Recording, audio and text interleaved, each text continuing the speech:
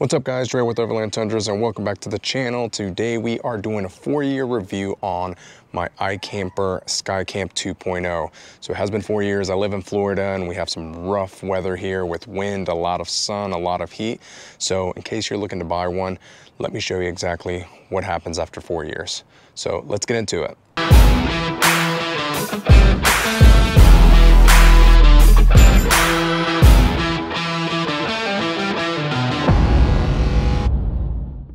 All right guys, so we're gonna go ahead and just start with external shell. I'm gonna zoom in or get really close to it.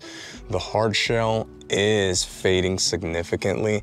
I don't know if the video can capture it, but top part is completely faded. There's still a nice gloss and sheen here, but this rooftop tent has seen a lot of tree branches, does have a lot of scratches, and of course, the Florida sun.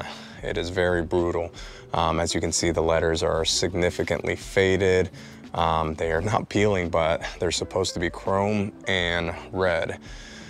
As you can continue to see, all this area over here, the Ikamper, this is where the hinges are. That's still nice and silver. It looks like that was stainless, so very nice.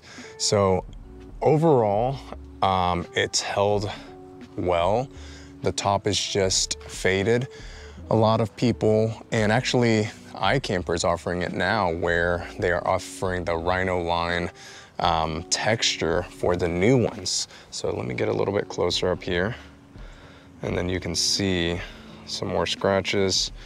You can see the fading, but overall the texture is held very nicely. It's not cracked or anything like that, so really like it. Let's go ahead and open it up and talk real quick about the hinges.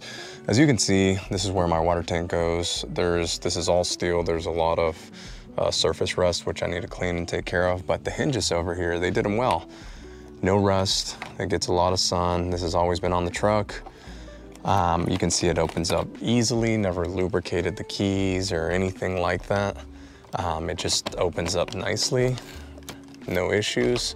Cable right here is clean. Again, no rust, no nothing, no issues opening it up at all. Super easy. So super happy with that because on a previous tent that I had, different parts and components got rusted and it just made it kind of uncomfortable, not uncomfortable, but a pain to deal around those things. So super excited about these. Let's go ahead and open it up and then we'll show you everything else. So let me put this camera down and open it up real quick. All right, so went ahead and opened it up and here is where we start having issues. This is the rain fly, which helps, or actually is what keeps the rain out of your tent. So we were on a camping trip and I forgot where we were. Actually, it was North Carolina and it started raining.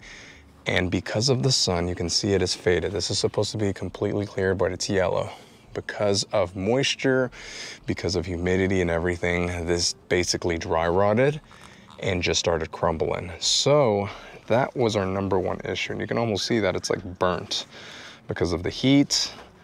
These are still nice and soft, but the rest just crumbled. So this is the front part. And unfortunately we got wet. I had to put a bag on that part right there, which is raises up, and it's kind of a sunroof, a moon gazer, whatever you want to call it. And we didn't get wet, but for a while we did get wet because we're trying to figure out what was going on. Also, this window over here, once I open it up completely, you might be able to see it as well. All the plastic dry rotted. The good thing is that there is replacements for it. I reached out to Ikamper and they said, no worries, we sell this rain fly. So they went ahead and hooked it up with the rain fly. Unfortunately, they didn't have the correct rain fly for this tent because this was one of the first ones that came out, and not exactly sure what happened, but they went ahead and sent me the whole skin. So we're not only gonna be replacing this rain fly, rain guard, but the whole skin. And I'll probably do that in another video, as this one's just gonna be a review of the tent. But as you can see, 4 years old, full disclosure, this was actually my buddies that I bought off of him. But we always camped together, did everything together, and I saw everything this tent went through. I've had it for about a year now. But awesome tent, love it. So let me completely open it up and we can look at more details in there. All right, let's start making our way up here to the tent.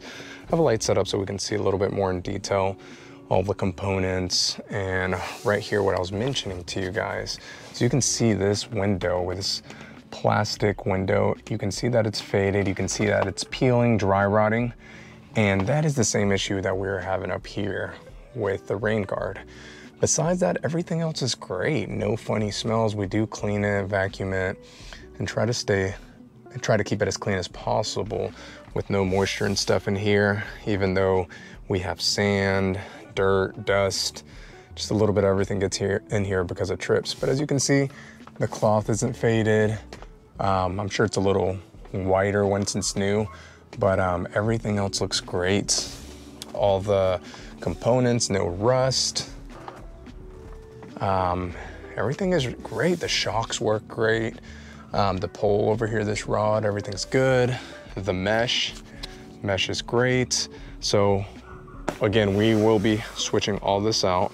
Hopefully it's not too much of a pain, but it looks like it's just little guided slots that just go into the rail and then you're good to go. And I think there might be a couple zippers. But overall, we also did get these self-inflating mattresses that are great because the one that it comes with the Ikamper, not the most comfortable, to be honest with you. All right, so let's go ahead and get down and do a 360 view of it all set up. I'm not gonna open the windows because it's kind of a pain with the rods and not much to see there, but let's walk around it. Ladder's great, I love this ladder. No issues with that ladder ever. But walking around, the cloth still looks great. There is a couple stains from water and I think that was like pollen or something, but overall, again, the shell looks great. No cracks, it is scratched up. Most likely what I'm gonna do is probably get it sand down a little bit, cleaned up, and do a wrap on it and put like Overland Tundras on there. I think that would be pretty cool.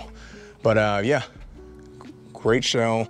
I'm actually super excited to get the new skin on it because it's essentially gonna be a new tent.